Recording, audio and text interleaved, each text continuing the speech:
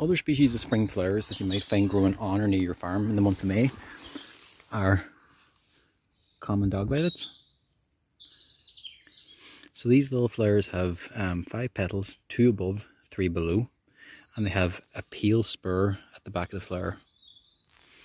The leaves are also on long stalks and are heart-shaped.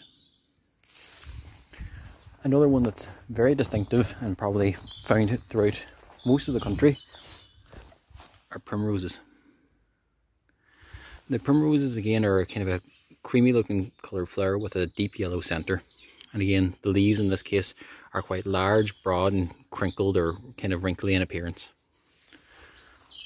Why not see what spring flowers are growing on or near your farm during the month of May with the National Biodiversity Data Centre's Farmland Biodiversity.